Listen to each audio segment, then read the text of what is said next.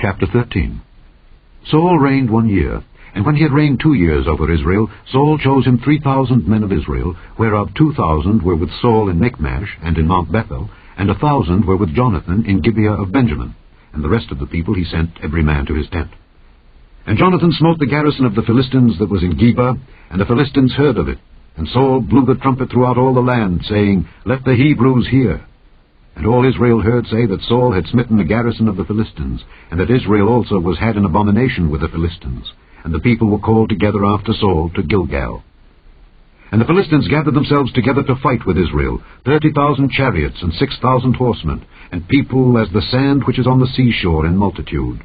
And they came up and pitched in Michmash, eastward from Bethaven. When the men of Israel saw that they were in a strait, for the people were distressed, then the people did hide themselves in caves, and in thickets, and in rocks, and in high places, and in pits. And some of the Hebrews went over Jordan to the land of Gad and Gilead. As for Saul, he was yet in Gilgal, and all the people followed him trembling. And he tarried 7 days, according to the set time that Samuel had appointed. But Samuel came not to Gilgal, and the people were scattered from him. And Saul said, Bring hither a burnt offering to me, and peace offerings. And he offered the burnt offering. And it came to pass, that as soon as he had made an end of offering the burnt offering, behold, Samuel came. And Saul went out to meet him, that he might salute him.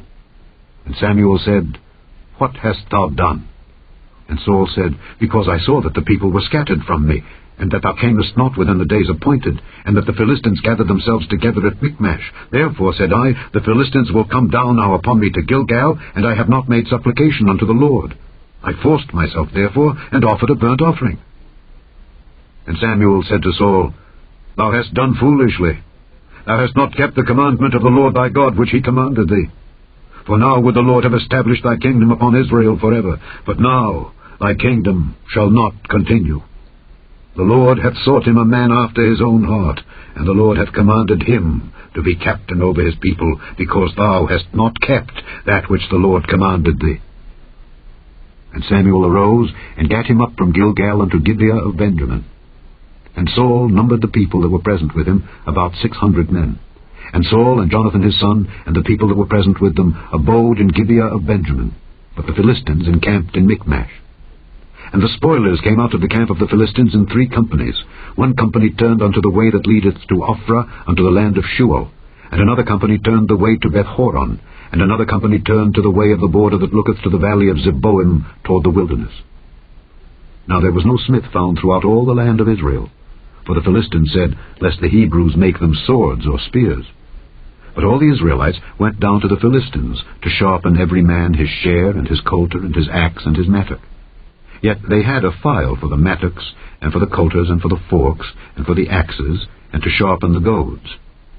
So it came to pass in the day of battle, that there was neither sword nor spear found in the hand of any of the people that were with Saul and Jonathan. But with Saul and with Jonathan his son was there found. And the garrison of the Philistines went out to the passage of Michmash.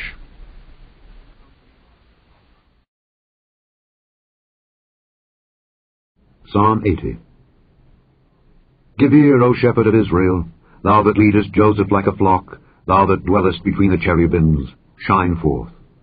Before Ephraim and Benjamin and Manasseh, stir up thy strength, and come and save us. Turn us again, O God, and cause thy face to shine, and we shall be saved. O Lord God of hosts, how long wilt thou be angry against the prayer of thy people? Thou feedest them with the bread of tears, and givest them tears to drink in great measure. Thou makest us a strife unto our neighbors, and our enemies laugh among themselves. Turn us again, O God of hosts, and cause thy face to shine, and we shall be saved. Thou hast brought a vine out of Egypt. Thou hast cast out the heathen, and planted it. Thou preparedst room before it, and didst cause it to take deep root, and it filled the land. The hills were covered with the shadow of it, and the boughs thereof were like the goodly cedars. She sent out her boughs unto the sea, and her branches unto the river. Why hast thou then broken down her hedges, so that all they which pass by the way do pluck her? The boar out of the wood doth waste it, and the wild beast of the field doth devour it. Return, we beseech thee, O God of hosts. Look down from heaven, and behold, and visit this vine, and the vineyard which thy right hand hath planted, and the branch that thou madest strong for thyself. It is burned with fire. It is cut down. They perish at the rebuke of thy countenance. Let thy hand be upon the man of thy right hand, upon the Son of Man, whom thou madest strong for thyself. So will not we go back from thee. Quicken us, and we will call upon thy name. Turn us again, O Lord God of hosts. Cause thy face to shine, and we shall be saved. Good morning and a successful day to you. The hymn writer wrote, Lord, in the morning thou shalt hear my voice ascending high. To thee will I direct my prayer, to thee lift up mine eyes.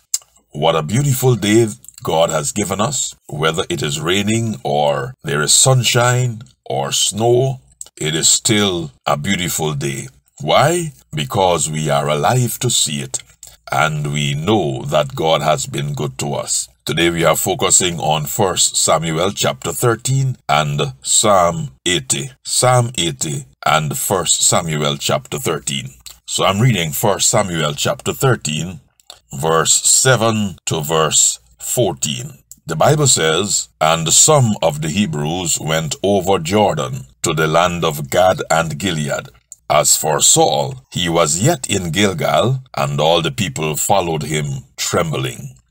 And he tarried 7 days, and he tarried 7 days, according to the set time that Samuel had appointed.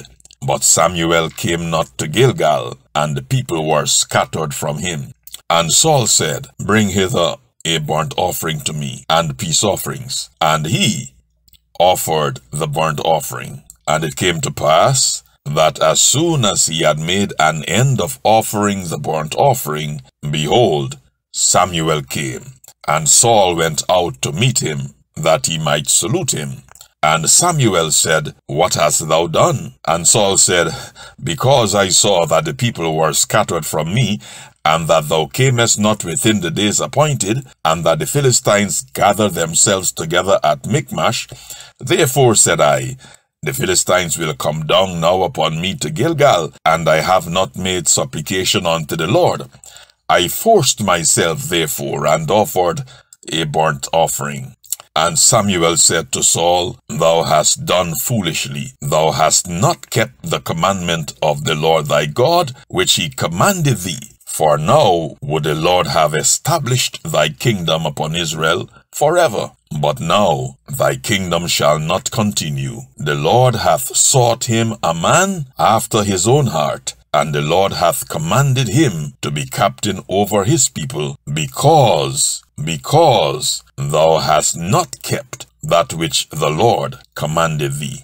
Today's message is entitled, Too Busy to Wait, Too Busy to Wait. Let us pray. Heavenly Father, we pray now that you will apply these truths to our hearts and to our spiritual lives in a special way. Speak through your word, Lord, we pray.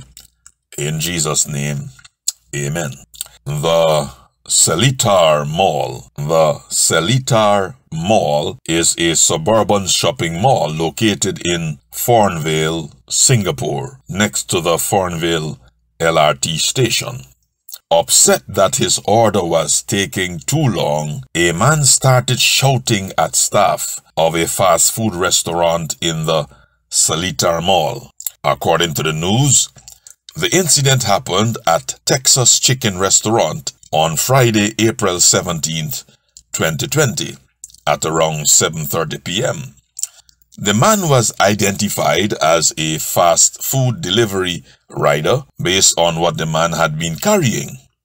The man scolded the staff non-stop when they were just doing their job and were already super stressed out from the incoming flood of orders. Someone observing said he is very impatient because he had only waited 20 minutes or so when he lost his temper. There were others who had waited 2 hours. In a video, the man can be heard shouting at an employee. The staff wanted to call the police as he was making a big ruckus. The police were not called, but mall security came. In the end, the man just walked off while still making noise here and there. We seem to be living in a very impatient modern society. But then, according to Courtney Kaidila, sometimes waiting can be bad. One Courtney Sidela wrote an article entitled, "How long is too long to wait for someone?" How long is too long to wait for someone?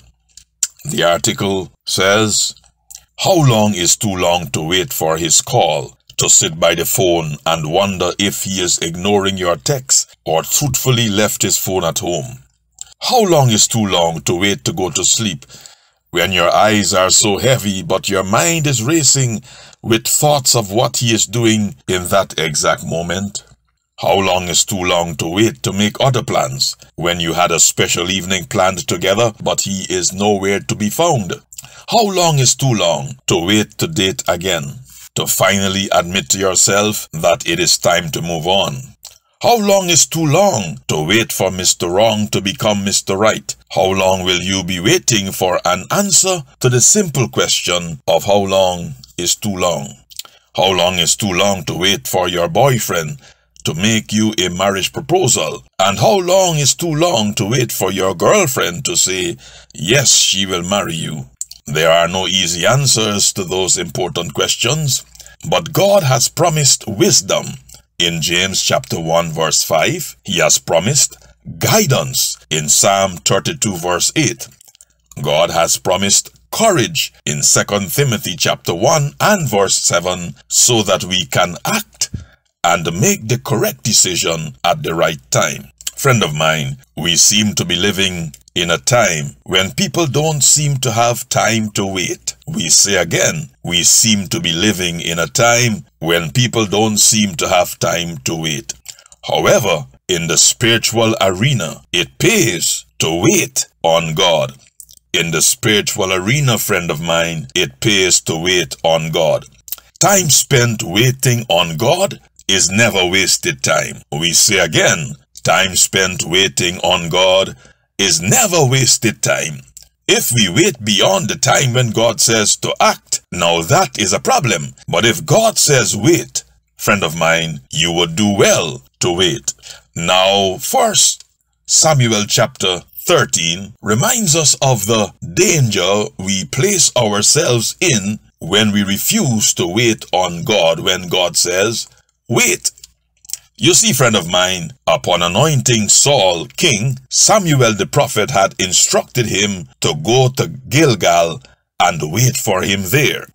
1 Samuel chapter 10 and verse 8 says, Samuel said, "And thou shalt go down before me to Gilgal, and, behold, I will come down unto thee to offer burnt offerings and to sacrifice sacrifices of peace offerings. 7 days shalt thou tarry, till I come to thee, and show thee what thou shalt do." Now, if he did not wait on Samuel, Saul would not only miss his presence, but he would also miss the instruction that Samuel wanted to pass on to him. Samuel the prophet had told Saul clearly, "Wait till I come to thee, and shew thee what thou shalt do."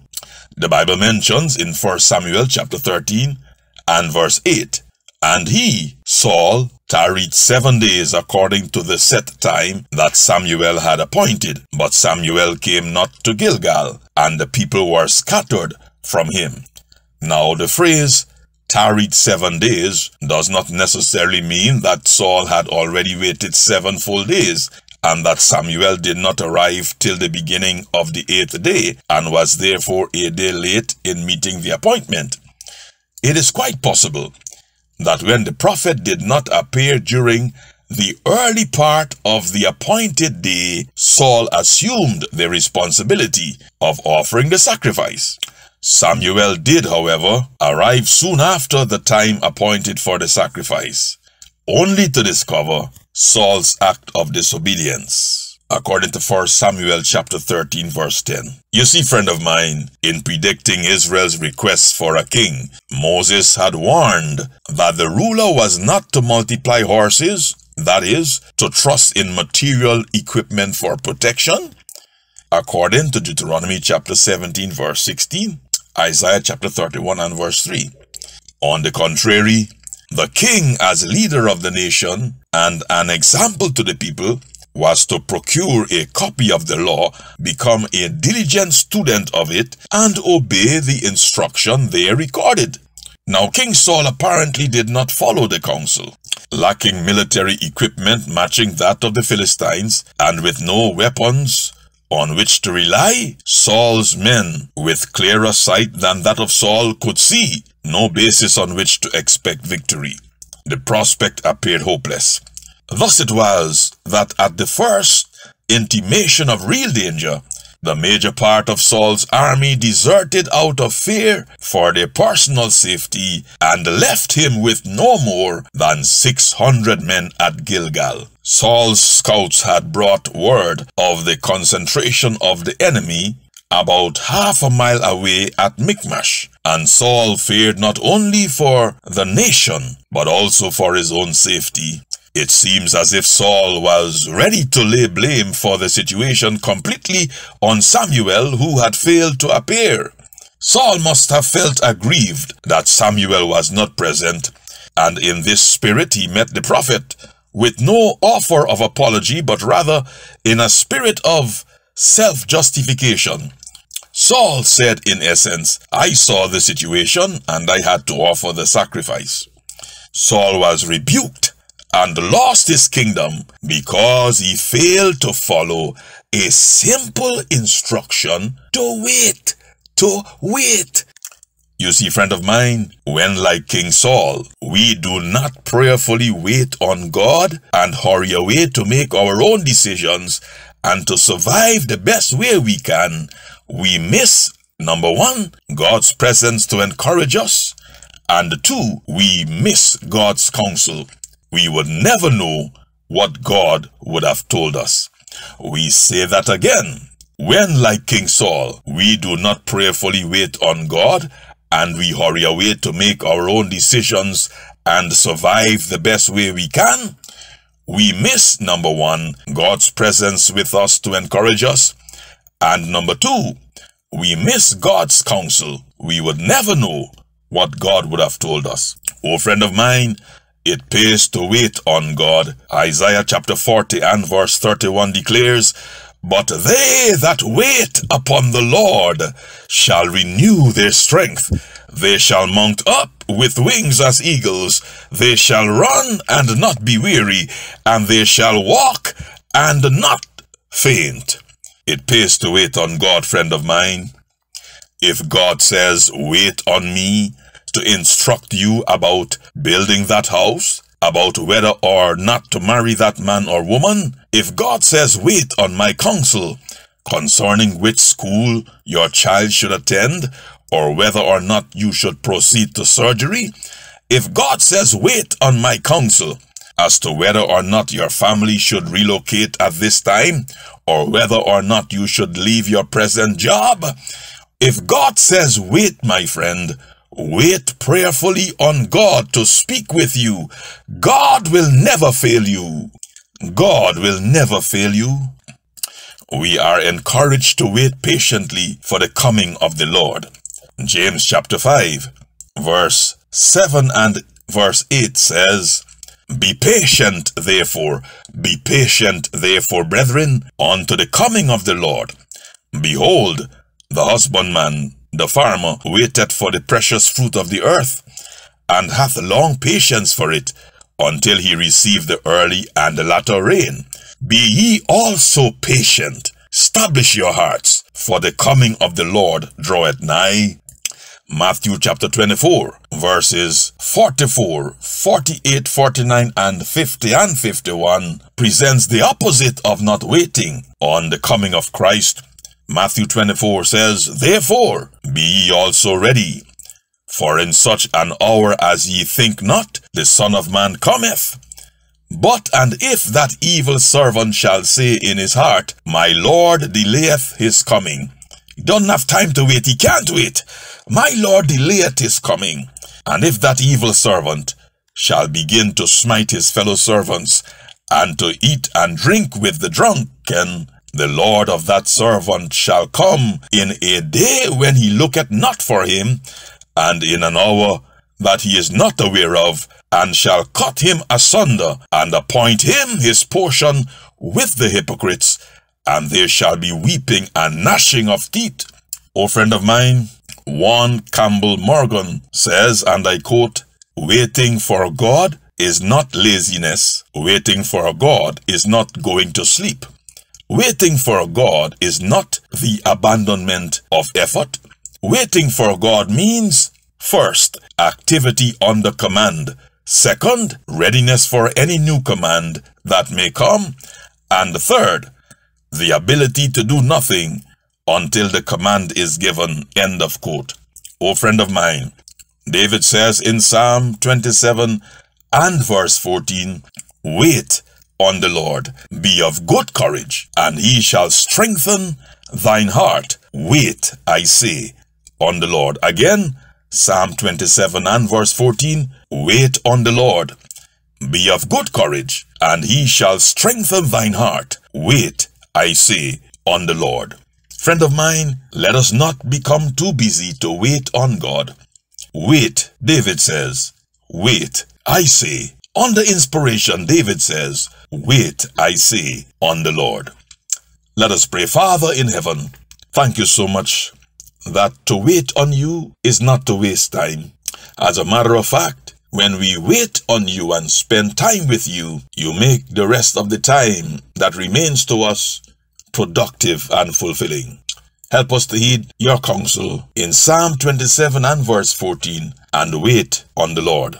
Father, we present these two prayer requests before you. We're praying for someone, Lord, who is requesting a house and a vehicle for ministry. Someone is requesting a house and a vehicle for ministry. Father, this person is making a request to do your work, and we ask, dear Lord, that quickly and swiftly you would answer this particular prayer, that this person will have the means to share the good news of salvation, that Christ died so we can be saved from sin and the wrath to come, and that Christ is coming soon to claim his faithful children. And so please provide a home and a vehicle for this person so that they could do ministry, and I trust ministry in the way that you would approve. Father, we're praying also for this other individual who wants to be happy and to have a closer walk with you. Father, we know it brings joy to your heart when there are people who want to have a closer walk with you. So please answer this person speedily, Lord. This person is asking for financial help. And Father, you promise that as we return your own in tithes and offerings, you will open the windows of heaven and pour us out a blessing. You said in Philippians 4:19, "But my God shall supply all your needs according to his riches and glory." Please provide for this person. And Father, this person is also asking your blessing on their children, especially for one child who has an anxiety problem. And so, Father, we ask your blessing on the children. If in any way Satan is harassing them and they can't explain what is going on, we pray that you will break his hold on them. Destroy his influence about them, and help, dear Lord, that this child would be calm. Create the atmosphere of peace and love in the home, and whatever would contribute to the calm that would cause this child not to be anxious. If there's something that this child needs to talk about as the reason for the anxiety, give the child the wisdom and the courage and the words to speak. And so, Father, we lift before you this family. Bless this person, grant them a closer walk with you, grant them a closer walk with you. Bless them financially, Lord. Bless their children. May they grow up to be loving to both God and man. May they excel in life. Be with all the other prayer requests we have placed before you. Please answer them, Lord, in the right way and at the right time. And Father, we lay all our plans before you today, to be carried out or given up as your providence shall indicate, and we thank you in advance for a happy and a productive day. In Jesus' name, amen and amen.